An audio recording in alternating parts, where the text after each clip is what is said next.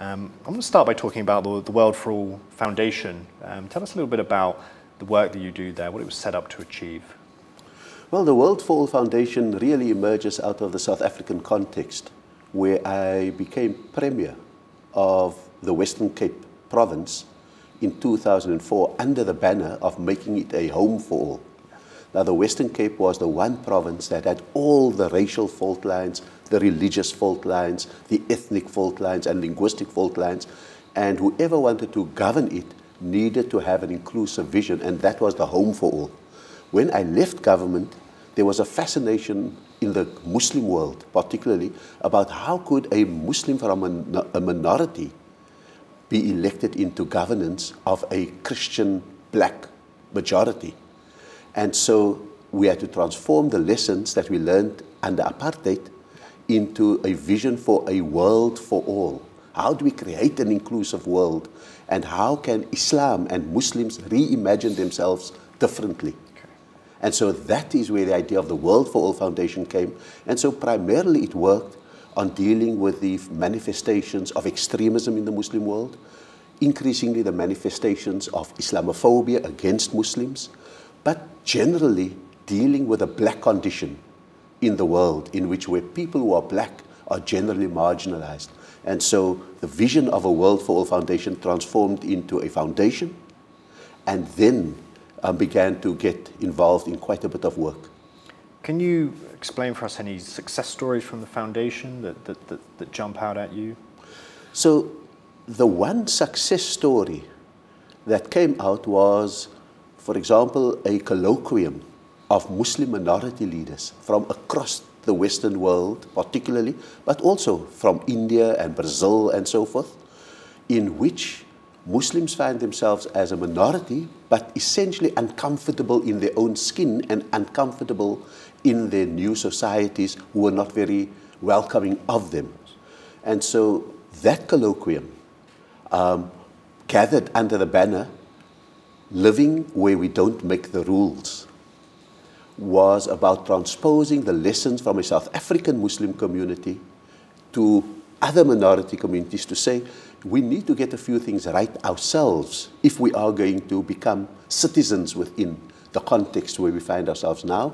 And so it was, for example, simple things.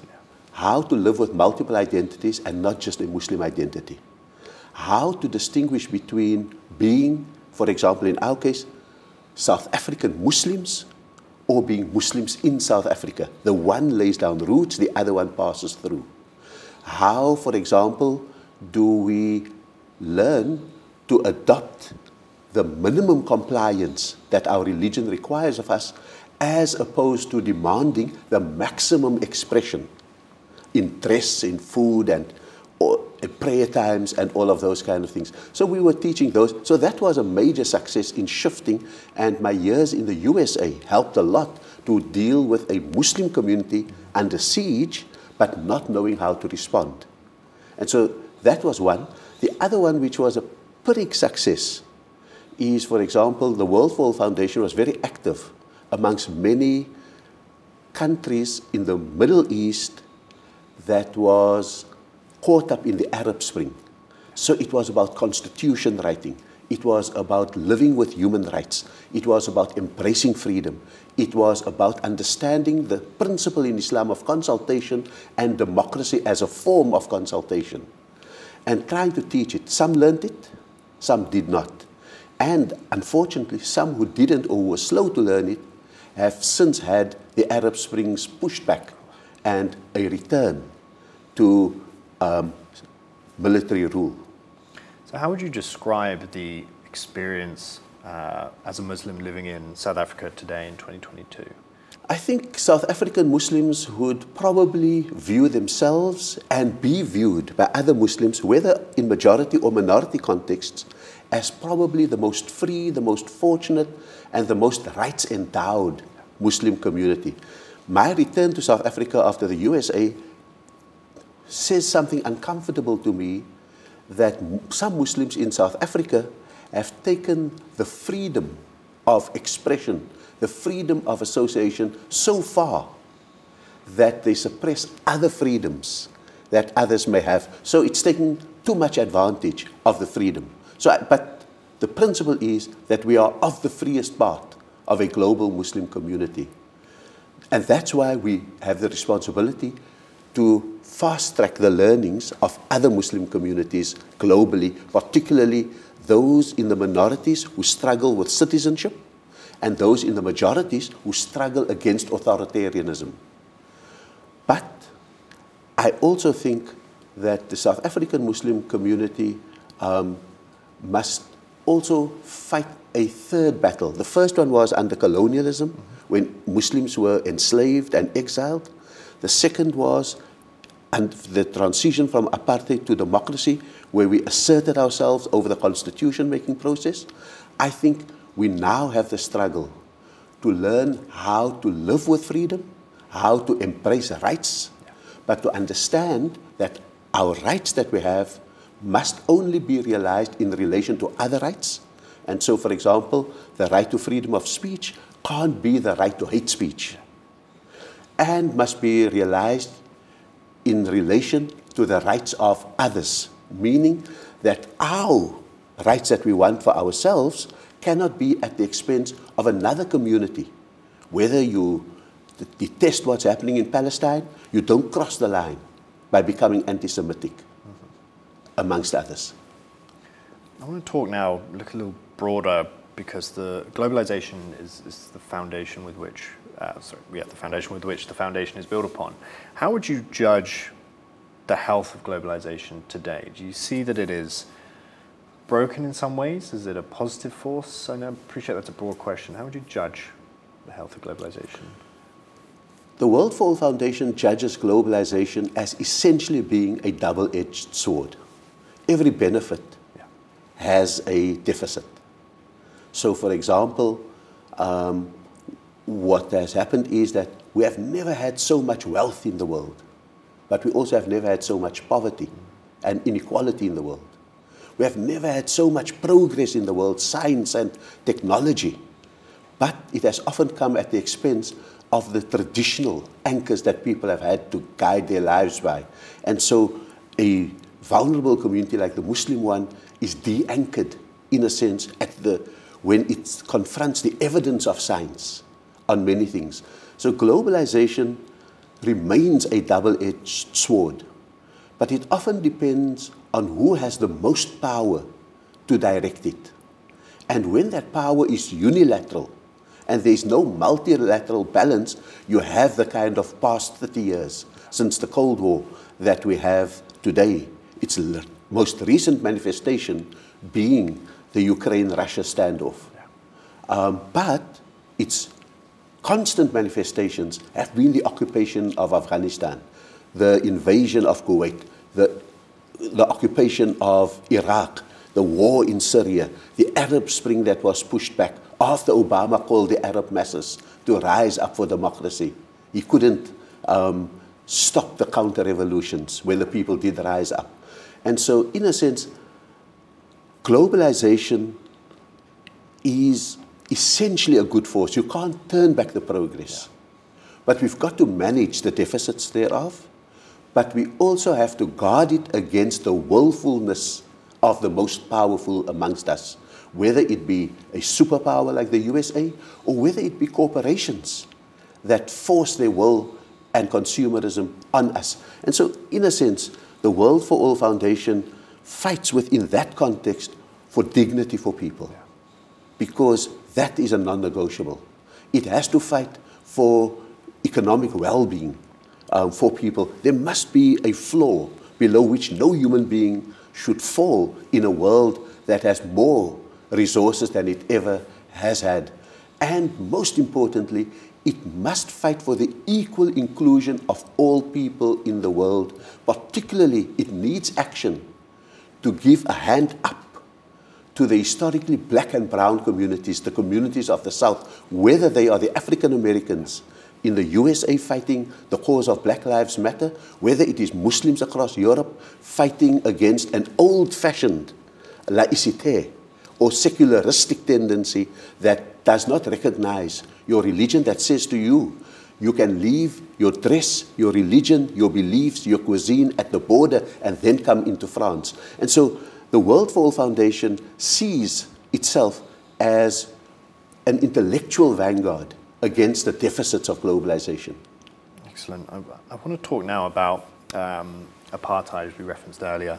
You obviously have a prominent history in fighting apartheid. In fact, you were imprisoned for your actions. You were a political detainee. How are we still seeing the effects of apartheid in South Africa today?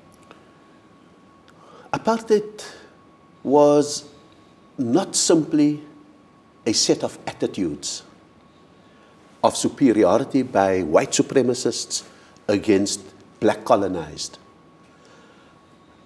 Apartheid was a scientific implementation and institutionalization of racism, and with it the attendant bigotries of, for a while, anti-Semitism, because it was also aligned with Hitler, Islamophobia, because it inherited and perpetuated a system in which Islam and Muslims were enslaved, and misogyny, because it was essentially anti-woman, even if you were Afrikaner and woman. And so we underestimate the degree of rootedness of an entrenched institutionalized racism in South Africa, and the methodology of the resolution of the apartheid problem through negotiated settlement meant that apartheid was always going to live beyond its formal death. And therefore, white ownership of the economy remains largely intact. White occupation of the land remains largely intact. White skills in the context of black de-skilling, deliberate de-skilling of blacks, would always mean that we would be dependent on white labor and white managerial expertise. And so the point that I'm making is that its persistence would be ensured.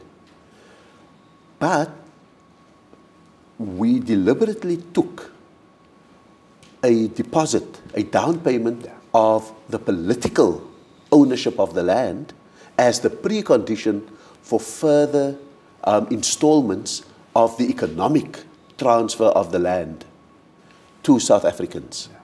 And for the first two generations of government, the first under Nelson Mandela, the second under Thabo Mbeki, we were quite on course, prizing white hands off the economy, white hands off the land, and so forth. And then a double whammy hit South Africa. The first one was the global recession of 2007-2008 that created a global crisis of scarcity. The second one was we elected the worst president that South Africa needed at that time. And it was this president who set about a 9-year rapacity, the ability to rape the economy, to corrupt the state, and to enrich himself and his cronies, that then meant that, firstly, the progress to loosen the hands of the apartheid death grip on us, particularly our economy, was relaxed. And secondly, trust in the system, trust in the innate goodness of our post-apartheid leaders completely eroded and created an impunity to match the impunity of an incumbent president. And that really is now what has been matched by the triple to the double. Sure. The first one being the inheritance of apartheid, the second one being the effect of a corrupt president, and then we were hit by the third one, which was the COVID pandemic, which closed the factories, closed the mines, lost lots of jobs, etc., etc. So what we are sitting with now is how do we recover from a health pandemic, a corrupt epidemic, and a disease of recession. And that really is the challenge that we face in South Africa today. And so to end that segment, the scorecard on our progress from apartheid into 27 or so years after democracy has not been a very optimistic one. Well, let's close with a look at where the optimism exists today. The theme of Doha Forum this year is transforming for a new era. Where do you see the opportunities in South Africa for progress and growth as it emerges from a pandemic and looks to rebuild and reopen and return to some form of normality? Let me speak at the micro and the macro level, because South Africa would be micro and the global situation would be macro. In a very strange way, the rupture caused by COVID-19, immediately followed by the Russian attempted invasion of Ukraine, has created what I think in political language would be called an interregnum, a moment of pause and opportunity in the window of history.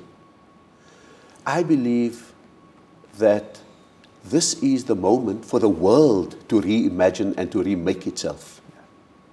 I believe that the US does not have the popular appetite for war, nor does it have the resources for war after 30 continuous years of war. And so the superpower is tired.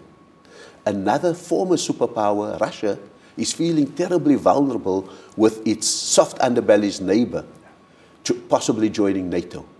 And so it has played a high-stakes game, thrown a Hail Mary in its invasion in Ukraine.